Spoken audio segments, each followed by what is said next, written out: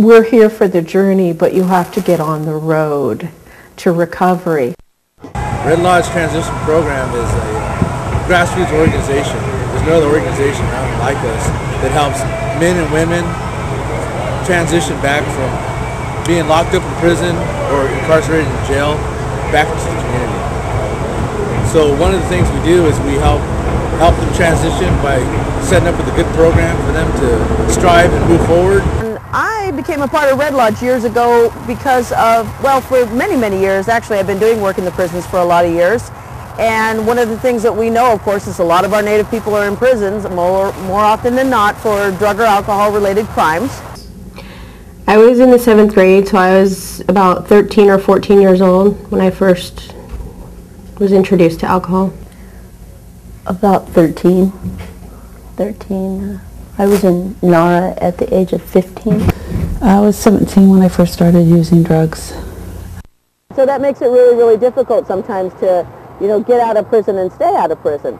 So Red Lodge was important to build and create in order to have a vehicle for Native people, particularly women, to get out of prison and stay out of prison.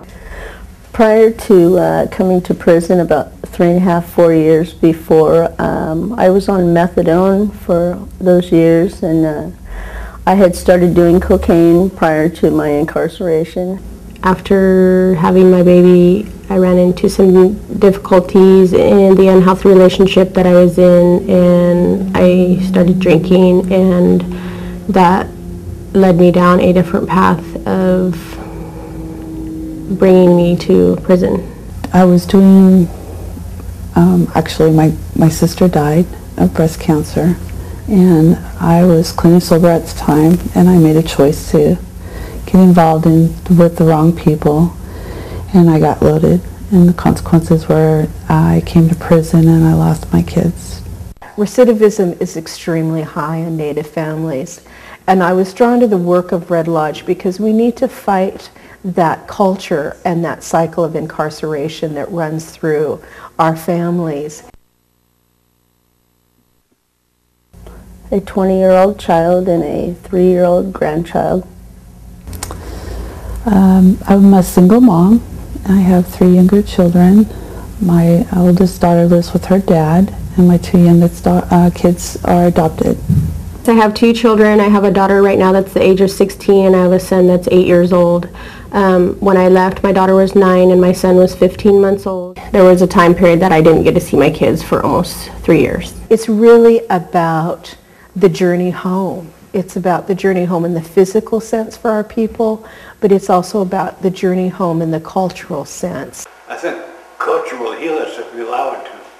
The dances, the ceremonies, the songs will heal us if we allow it to. To me, Red Lodge means spirituality. They did a lot for me. The women from Red Lodge came in and they brought ceremonies into me.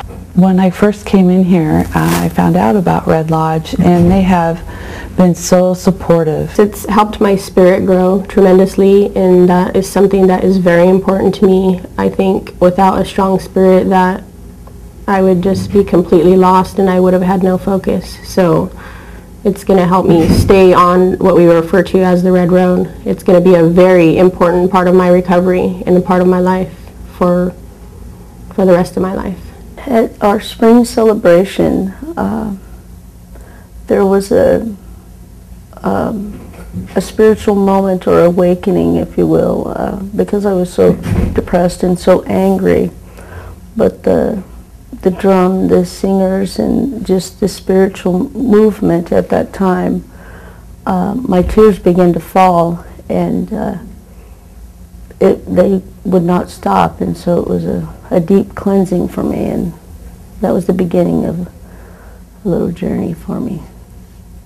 Red Lodge in my life has been a huge part of my recovery process, and they helped me to become the person I am today so that I can function in society and in the community. I have now over 5 years clean and sober. I've been out of prison for 2 years, and I have almost 6 years clean. Red Lodge is a holistic program. We are working at a grassroots level, but we're ready to go to the next step. And the next step is to provide housing for these women, a house that can mentor our women and teach them what they need to know. For me, and without that, I don't think that I would have made it. She helped me build my connection with Creator.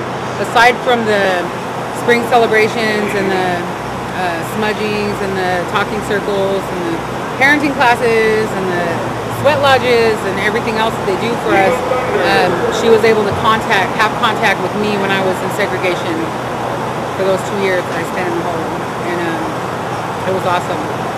Without that, I know that I wouldn't be alive today.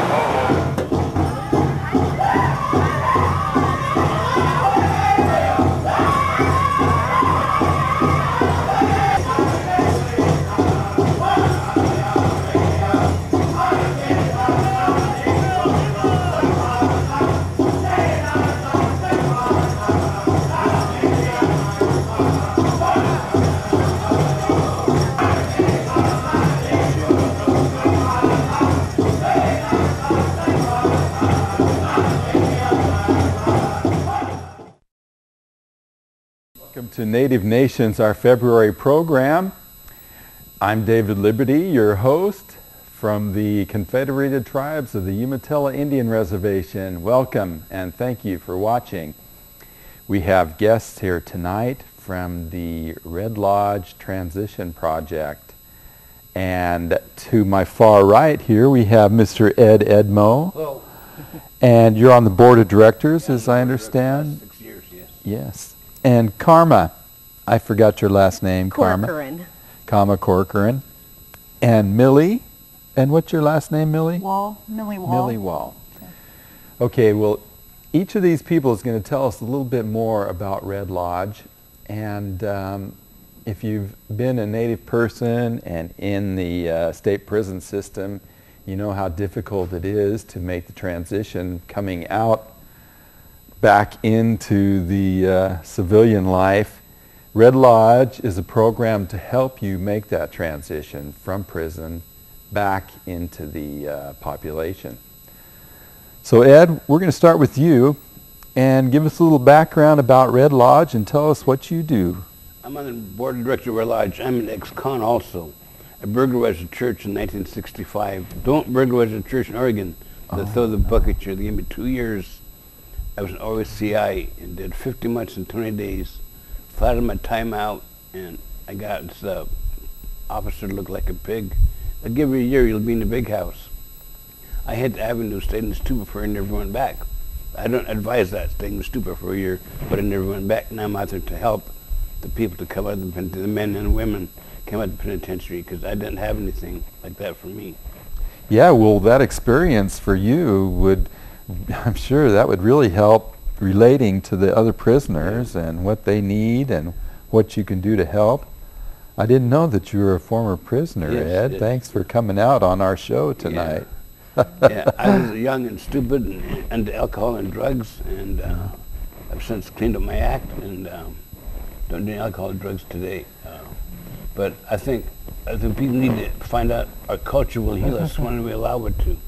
What we're doing is bringing culture and religion and our ceremonies into the women's penitentiary, the men's penitentiary. I conduct sweats in Eastern Oregon, Pelton, Two Rivers, OSP. I've been doing that. My son and I went in 3 weeks ago to Oregon State Penitentiary, and he sang songs. Well, I almost ended up in prison, Ed. My best friend burned down the police station in John Day the weekend I was out of town. Or I would have been right there with him. I mean, I just happened to be gone when he decided to burn the police station down. But he ended up serving 5 years. Yeah. And he was a Hispanic, a good friend of mine, and learned how to be a barber and came out, and now he's a professional barber, making a good name for himself. I learned how to do photography in prison. I've been touched the camera since the volcano went off.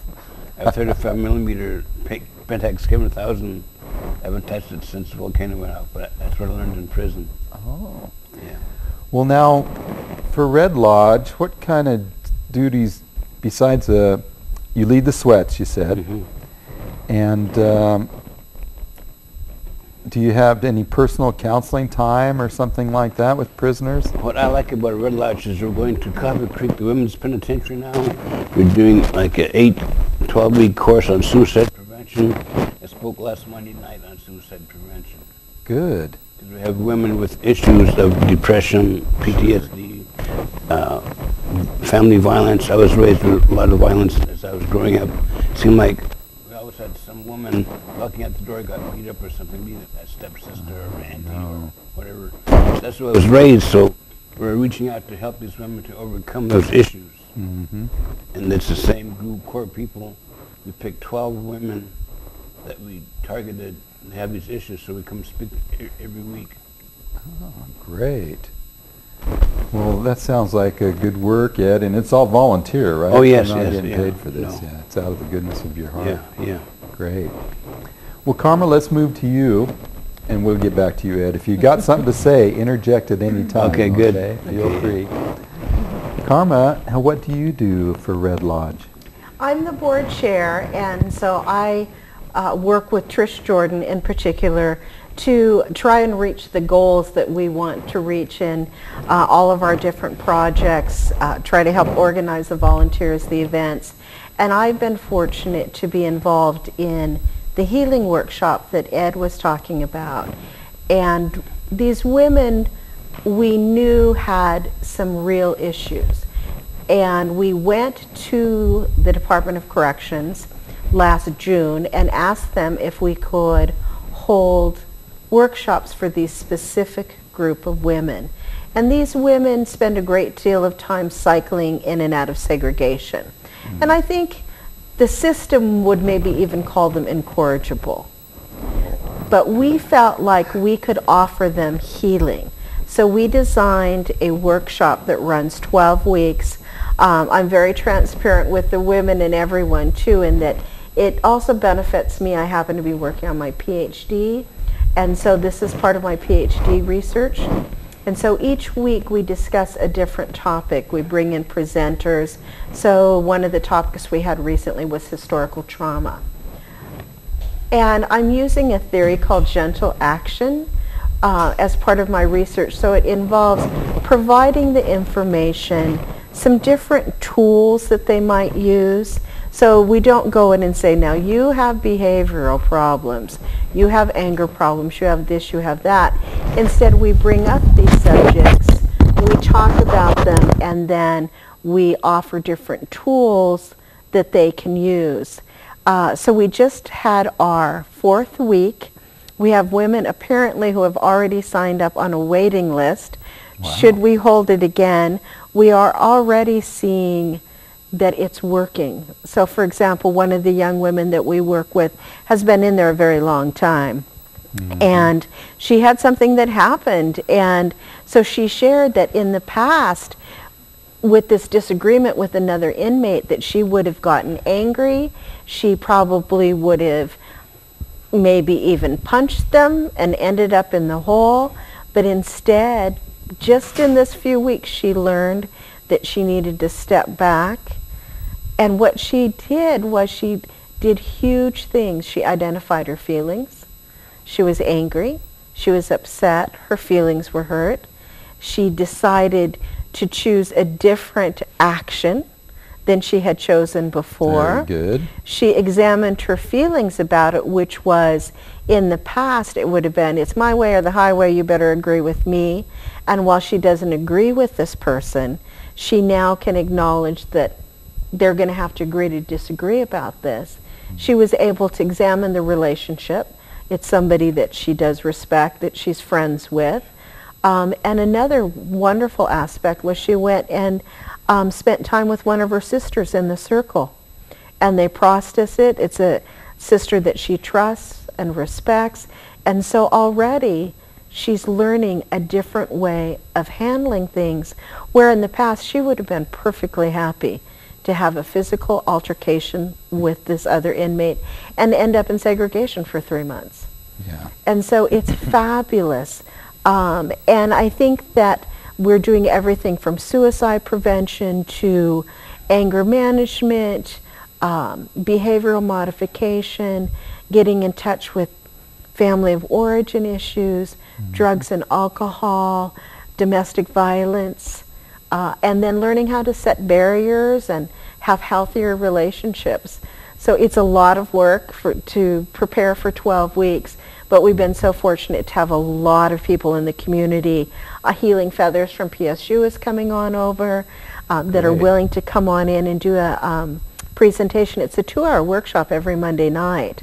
So it's a good amount of time with the women, and we had 3 new people last week from the original 12 that we invited. Another 3 heard about it and wanted to join in. Great. So it's good work. All right. Hey, Karma, I want to mention, and for each of us here, I want to give our tribal affiliation. Yes. What tribe are you from? I'm Chippewa Cree, and so I'm from Rocky Point, Montana. And Ed? I'm Shoshone Bannock, enrolled Nez Person Yakima. And Millie? My name's Millie Wall, and I'm Klamath and Modoc, enrolled with the Klamath tribe. All right. I'd like to add what we bring in to Coffee Creek is a spring celebration. The women really look forward to it. We bring in the traditional foods, the salmon, the huckleberries, the roots, and we have, in both sides, we have a washout service where we sing Indian worship songs.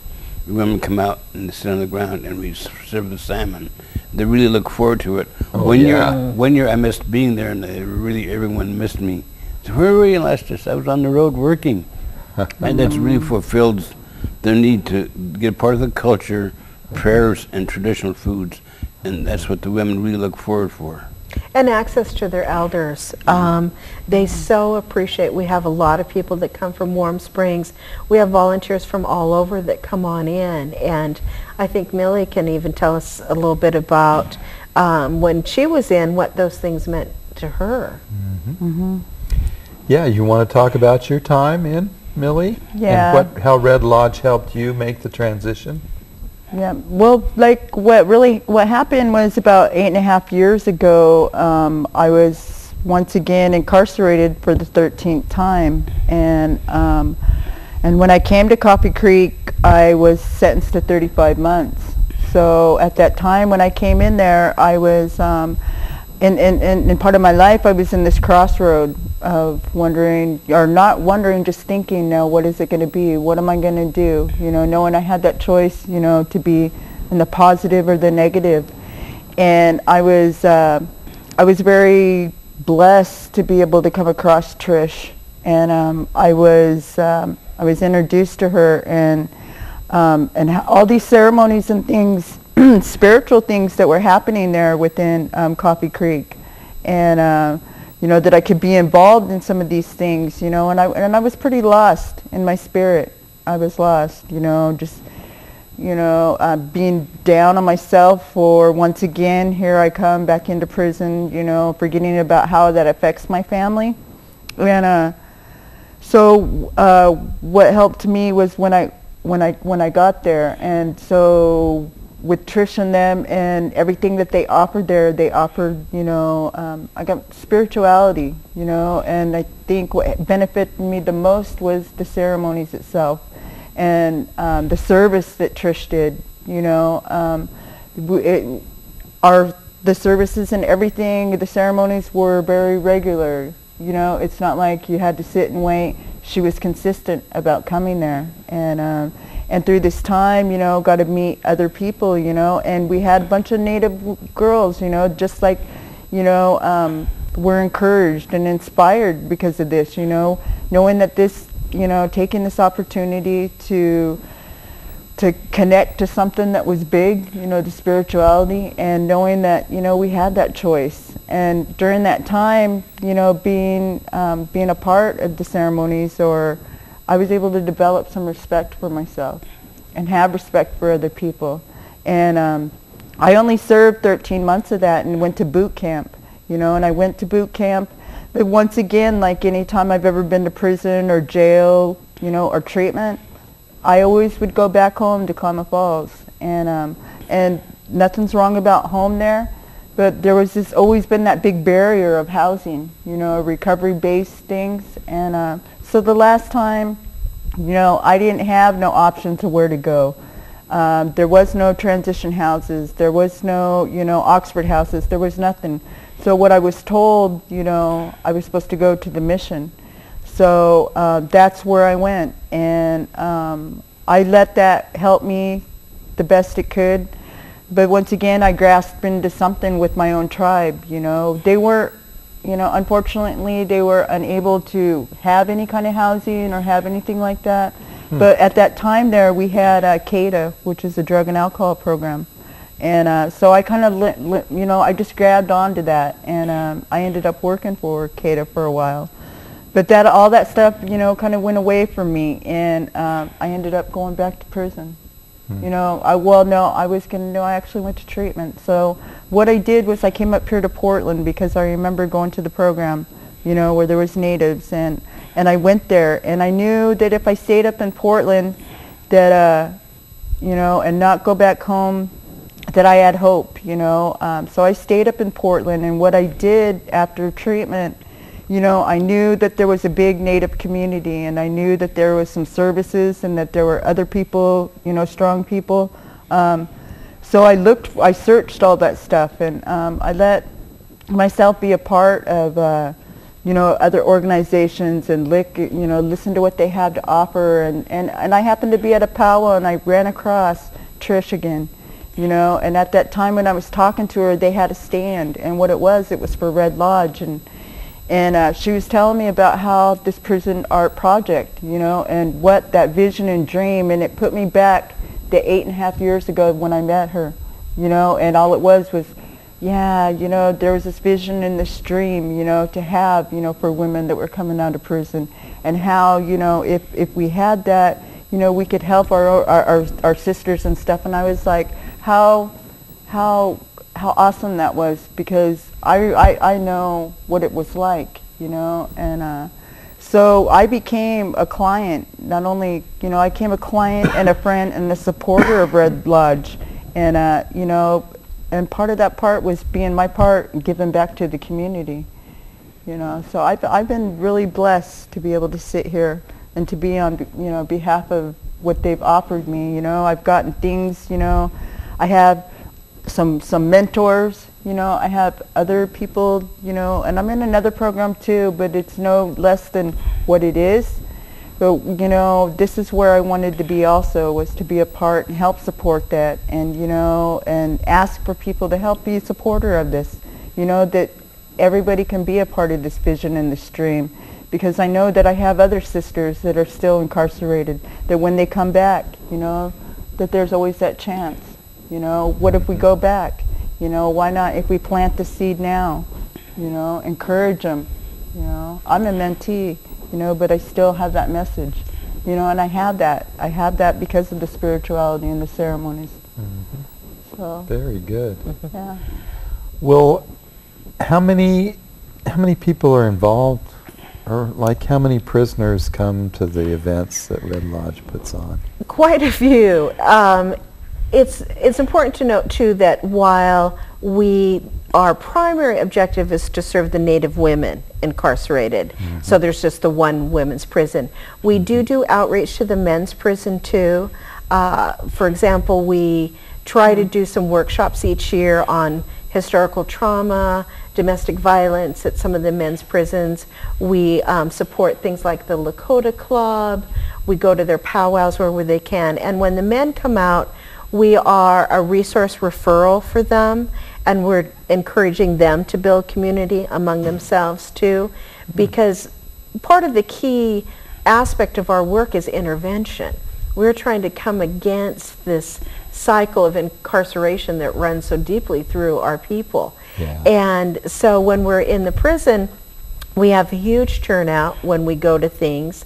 For like the spring celebration, it's done on both the minimum security side and the medium security side of the women's prison, Coffee Creek. And we could have up to 100 women on each side come to that spring celebration.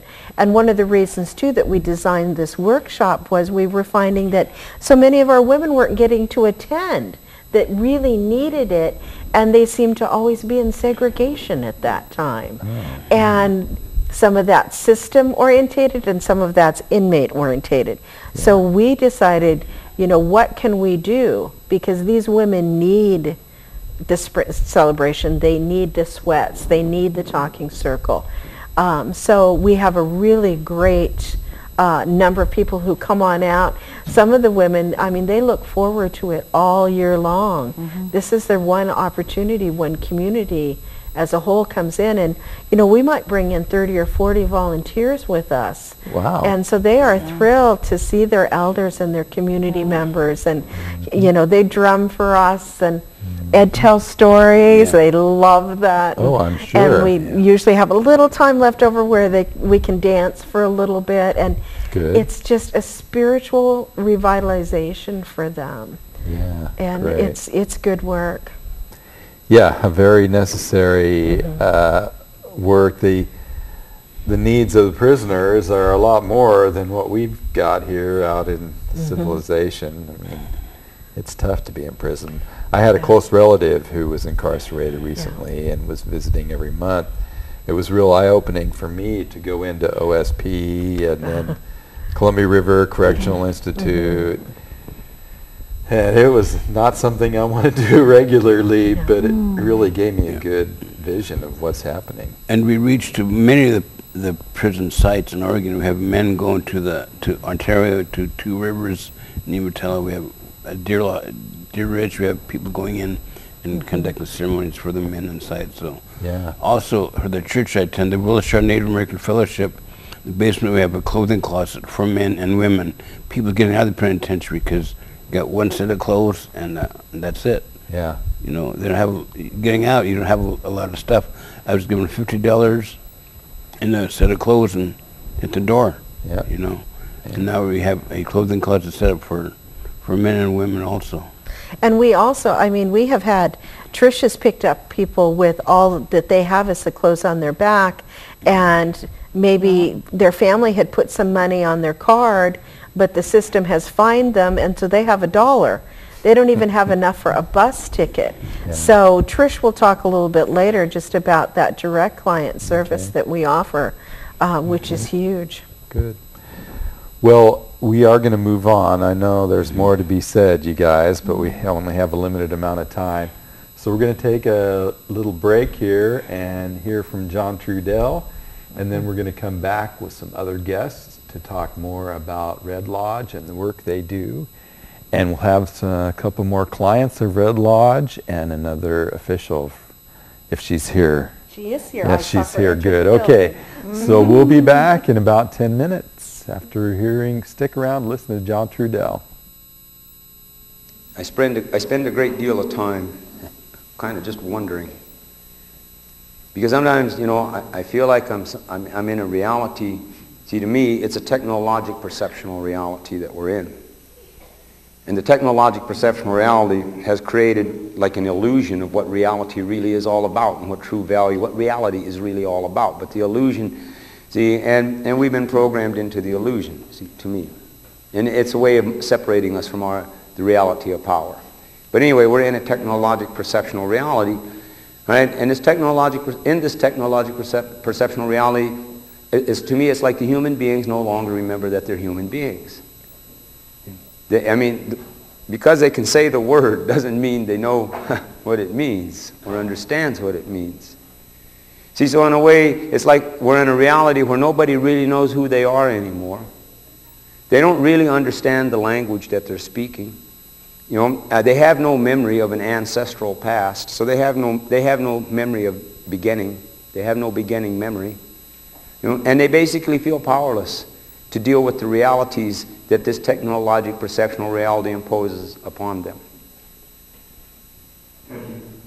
And it's like,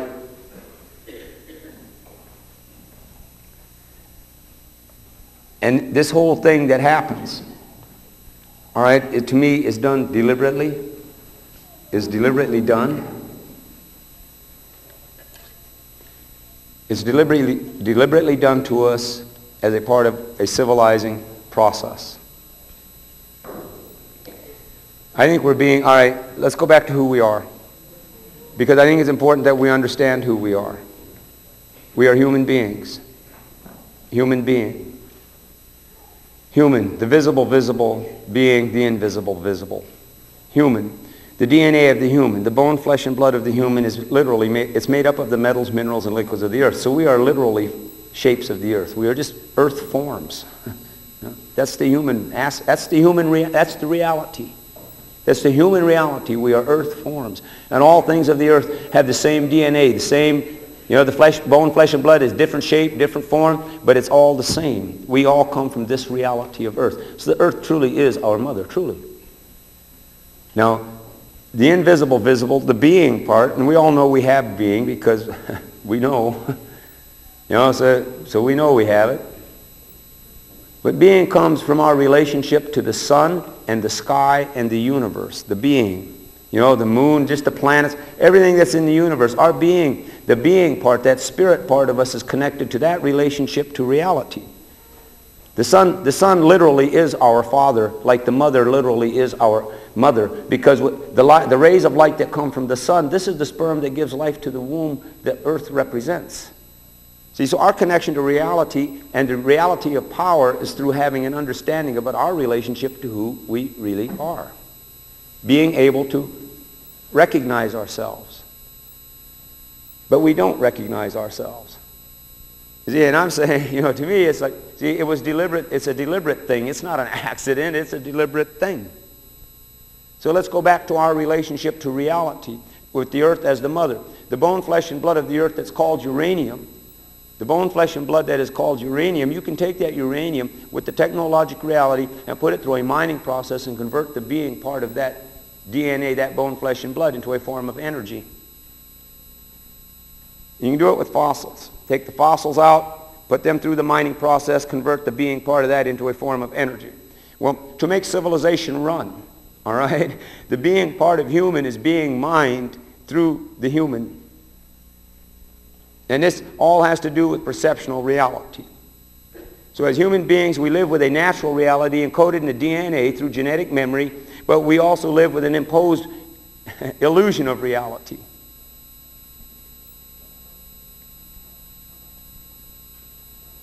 Like dividing in things. We understand that if you take the uranium and you put it through this mining process, as a result of this, there is toxic waste and poison. We understand that. You know, fossils, we understand that. There's toxic waste, there's toxic and poison as a result of this. Well, mining the being part of human also leaves toxic and poison. See, every fear, doubt, and insecurity that we have, all right, this is the toxic and the poison that is left over from the mining process. This is the pollution of our consciousness. All right? This is the pollution of our relationship to the reality of self. See, so there's a result to all this because all things remain consistent. But as human beings, so anyway, as human beings, we have encoded it's encoded in the DNA. It's like a genetic memory. And encoded in the DNA of every individual human being, and therefore in a collective manner also, all right, is the experience of our individual lineage from our very beginning. It's just there. It's just there. And within that there is a genetic memory.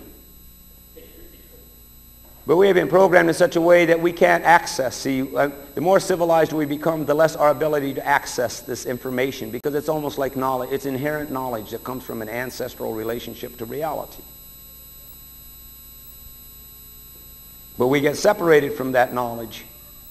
You know, because a part of what civilizing does, the way that it works, the technologic civilizing process, the way that it works, is it erases the memories of the civilized. See, in the memories of the civilized, they forget that they had ancestors. See, they go back maybe a couple, 2 or 3 generations, remember that, you know. And the memory that they have is, well, they were a worker here, or they were a farmer, or they were struggling and starving. But they have no memory of an ancestry in an evolutionary sense that introduced some kind of a perception of reality that was clear and balanced. See, that memory's been erased.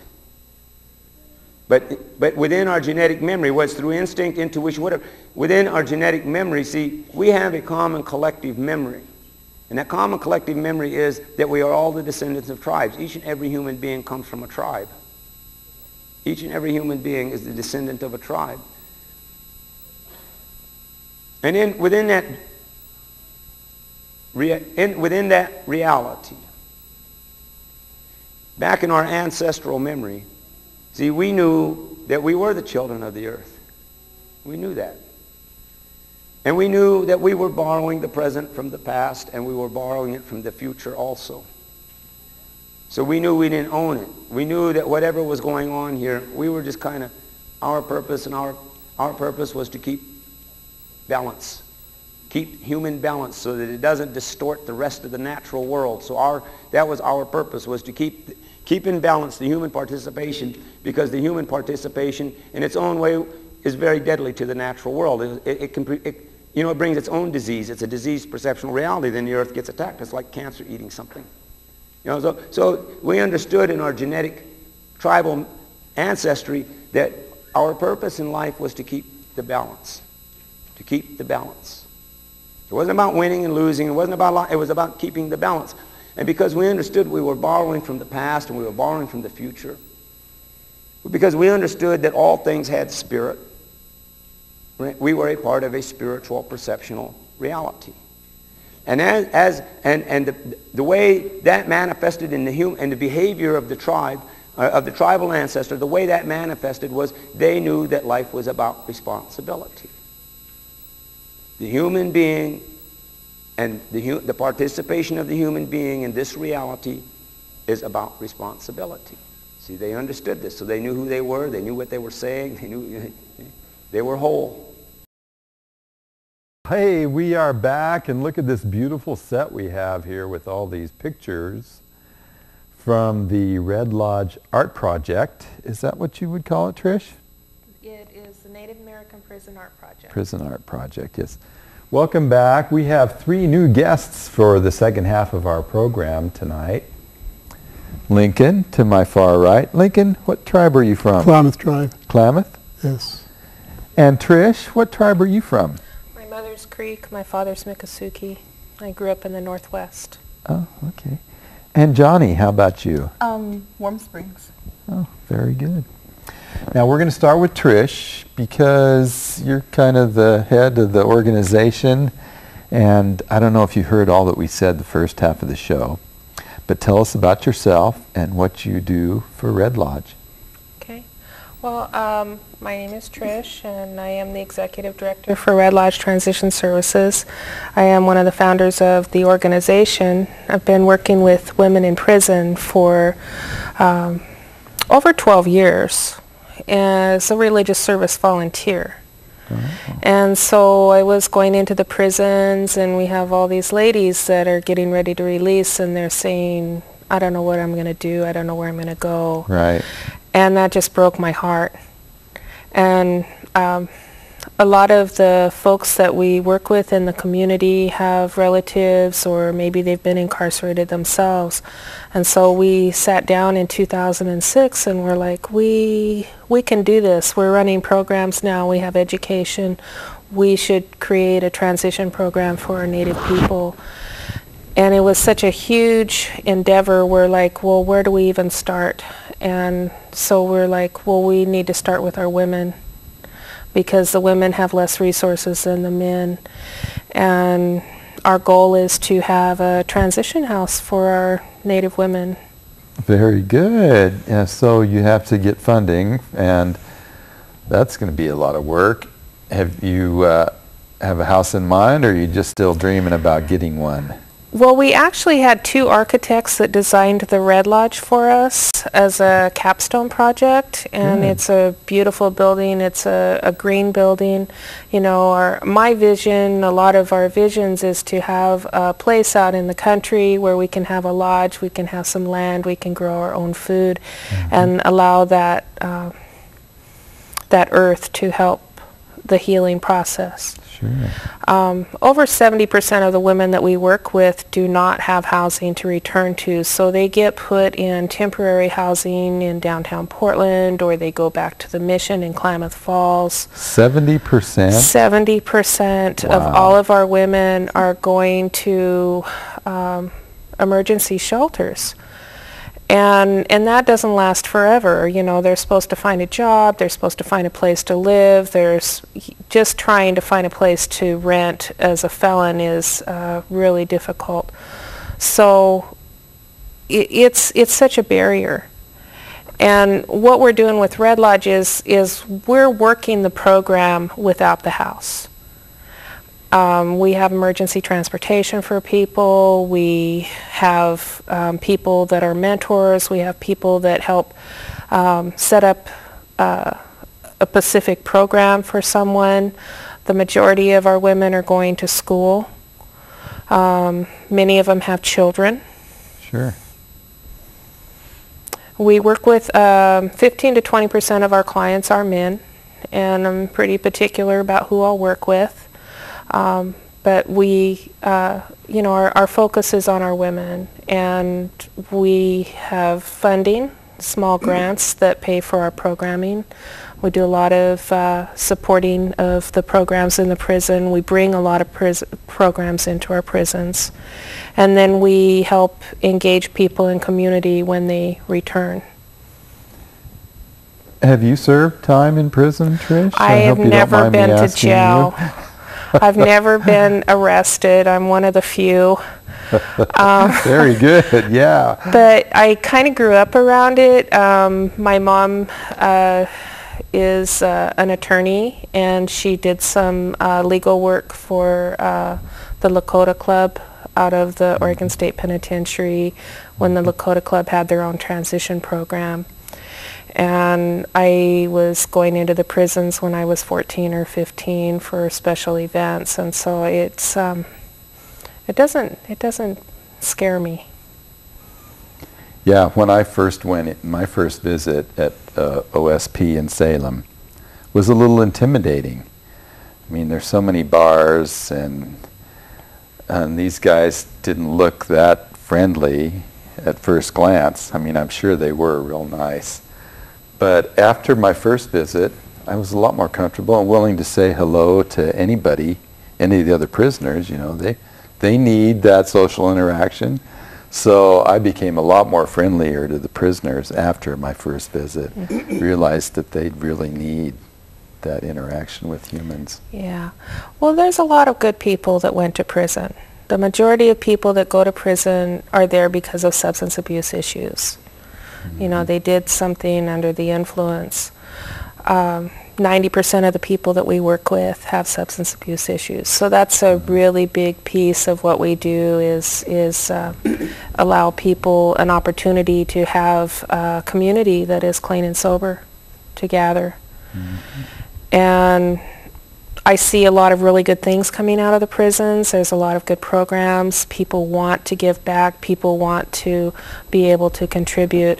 And this art is a part of that. In 2007, we put the word out that we were wanting to have a Native American art show, and 10 prisons responded. We've held 10 shows in the last 4 years. The Native American Prison Art Project continues to travel around the state of Oregon. And we do public education with the art. We talk about incarceration. We talk about the barriers to reentry. Sometimes people come with us and tell their story. And it's a very powerful opportunity for us to use the art because the art is such a non-threatening venue, and it allows people to judge someone on their art, not their crime. Yeah. Yes, this one especially from Leonard Peltier. How did you come to acquire that painting? Well, a lot of people love us. Yeah, obviously. One of Leonard's former defense attorneys donated this original painting to us. and it is one of my favorites. Oh yeah, it's beautiful. Well, because we're on limited time here, we should probably move on, Trish. Lincoln? Hello. Tell us a little about yourself, if you would, please. First of all, I want to thank you for allowing us to be here, you know, and thank board members of Red Lodge for asking us to represent Red Lodge, and from our point of view, you know, and I consider it a blessing to do this, you know. I mean, I'm, one sense, obligated to Red Lodge for what they've done for me. Yeah. I met Red Lodge when I was incarcerated, and they, through this project that originally, but they had helped me. I was the president of the club down there, Native Club, and we did a feast that lasts all day, and Red Lodge had contributed to that as well, you know. And we had extra funds left from that. We offered to give it back, and they in turn said, go ahead and use that. And so we bought DVDs, things that we needed there, our cultural supplies as well, you know. And so that was a good start there with Red Lodge and us, you know. But then myself is, you know, like I said, it's quite an honor to be chosen to speak on behalf of this, you know. I mean, I wouldn't be here if it wasn't for Red Lodge speaking today. I mean, I would like, no, I'm not going to do nothing, you know, but they've done so much for myself, you know, and actually from prison, you know, they was there waiting for me, and they do give clothes out, like they say, from their closet, and I had dress outs for when I left. I never told anybody I was getting out of prison. I didn't want nobody to know. I wanted the state of Oregon to give me what I had coming, I guess, since I was locked up. It's nobody's fault but mine for being there, you know, but when I was getting out, I wanted, you're supposed to get money and transportation, whatever, you know, they give you, and they didn't have that for me, you know, to be honest, you know. Trish was there waiting and gave me that ride, you know, to where I needed to go, and actually my health was pretty bad, and I supposed to have oxygen, air tank with me, and I didn't get that. So I was kind of like stuck, you know, with nothing, you know, and she gave me a ride up to Portland to see my PO. I see my PO, went to NARA. NARA jumped on like, wow, you need oxygen. That's parole officer, for those of you who don't know. PO, parole officer. Yes, parole officer, yes. Not everybody knows what that means, Lincoln. I just want to clarify. Thank you, yes. Sorry. Anyhow, my story goes on to that, where NARA, you know, the health clinic there, Native American Health Clinic, to help me out, and I got sick, you know, caught pneumonia, and again, I didn't know what was going on. Trish had been there early in the morning, helped me out to get to the hospital, I didn't even know what was the matter with me. Anyhow, this is my story, you know, from then on, you know, I've been out a year now, and my transition through Red Lodge has been great, in my opinion. I mean, been locked up a significant amount of years, and to get out here is kind of like, what do I do? You know, I mean, there's not too much out here as I expected. I thought there'd be a lot, and there kind of isn't in a lot of ways. You have to go out and get it, and you know, I had no access to it, and Trish and her generosity had offered these rides to me to, no matter what it was for, to see the parole officer or medical or go to the store or anything, you know. So that really did help me, and up to this day, you know, like I said, you know, started back in prison, and well, I had an opportunity to ride with Trish every now and then, and since then, you know, I've seen what she has done for other people, and she just jumps out and help anybody, no matter if she doesn't question who they are, what they've done, or even if they wasn't incarcerated, I've seen her go out and help people, you know.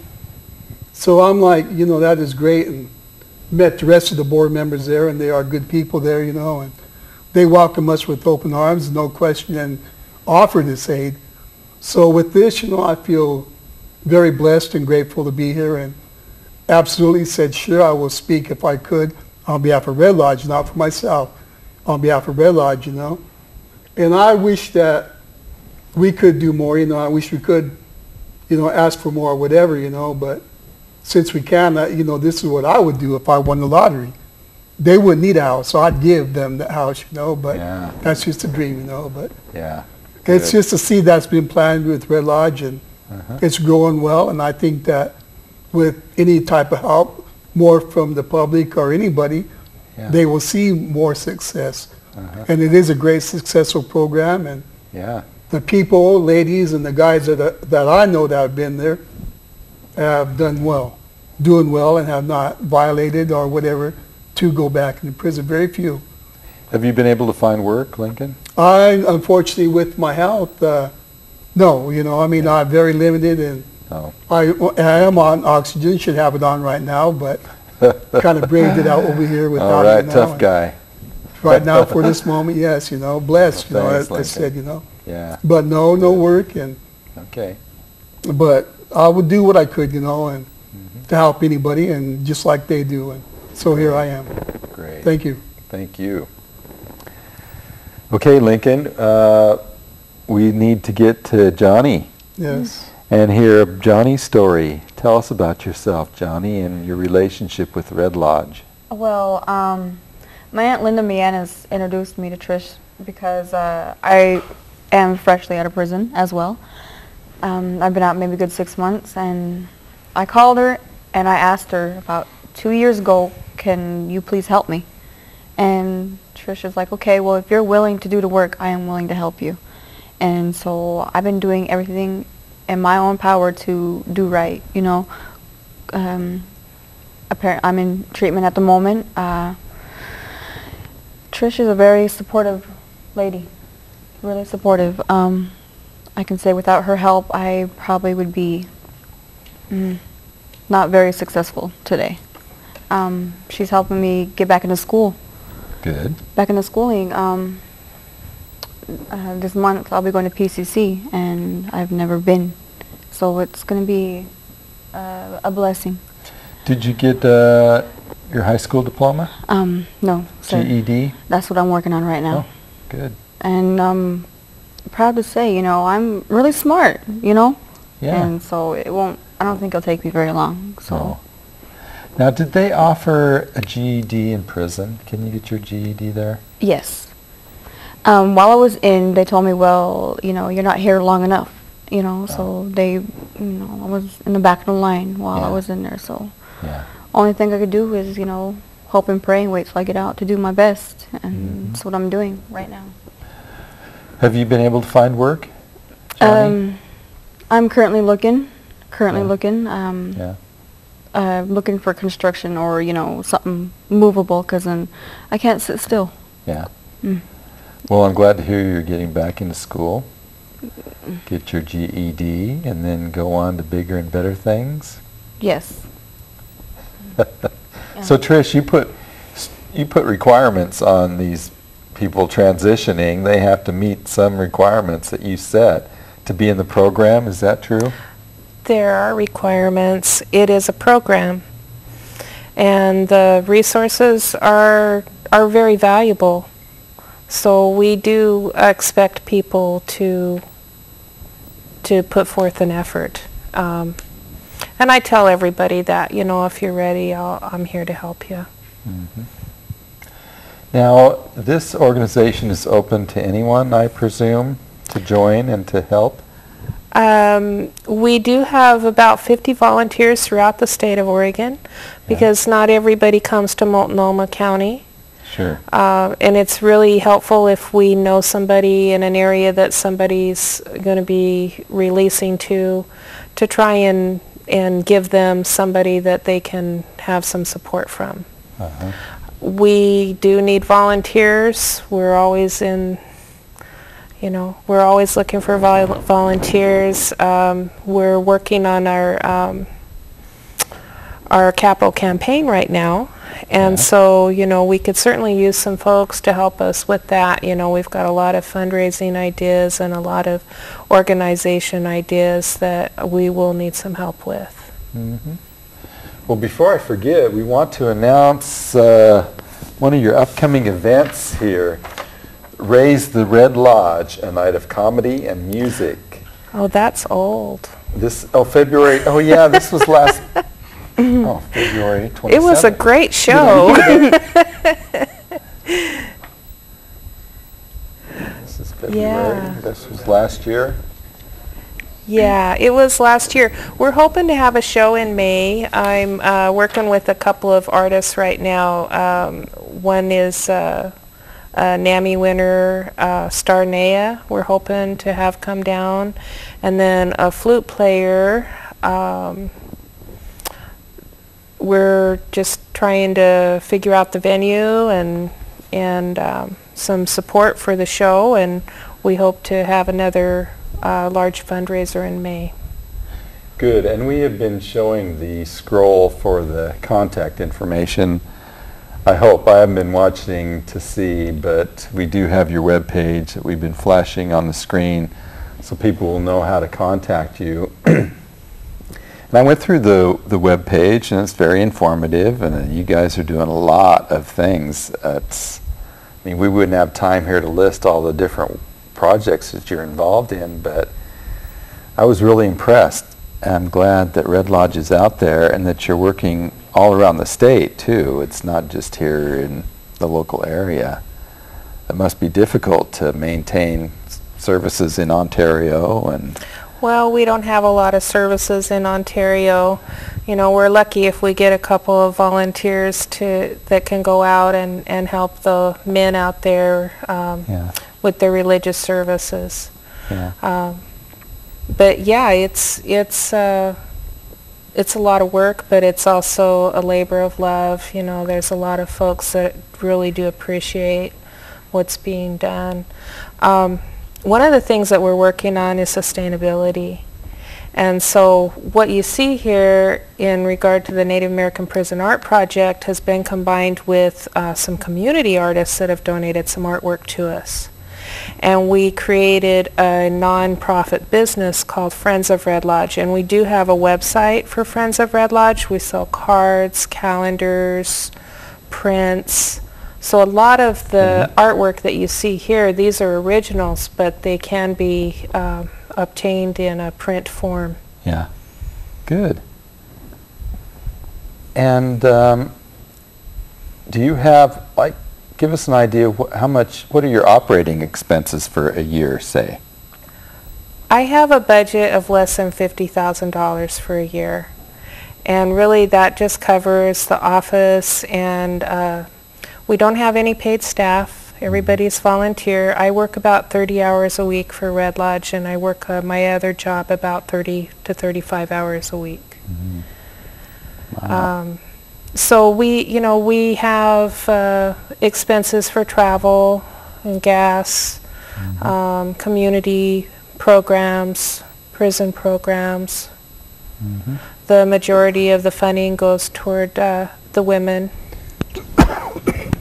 Well, we're getting notice here that we're running out of time for our program, so we need to wrap it up. If you are in prison today, this is the people to look for. Red Lodge will help you make the transition, especially for women. You have more of an emphasis on women, right? Yes. Yes.